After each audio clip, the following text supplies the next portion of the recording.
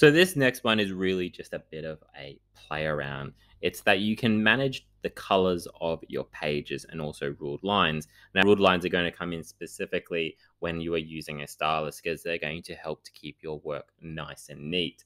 But let's look at colored pages first, this option here in the views. And what you can do here is we can click on colored pages and you can choose some of the defaults.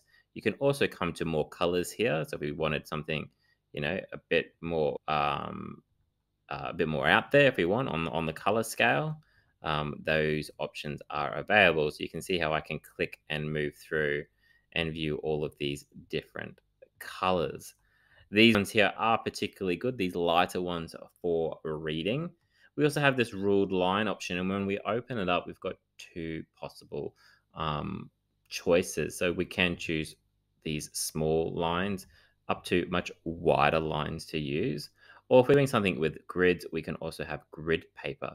The thing that's actually really cool about these is that when you're done, you can actually click none. And then when you're finished, all your work looks perfectly neat and tidy. So have a little bit of play around with those settings, see which ones you like the most and what might help you in using OneNote for Windows 10.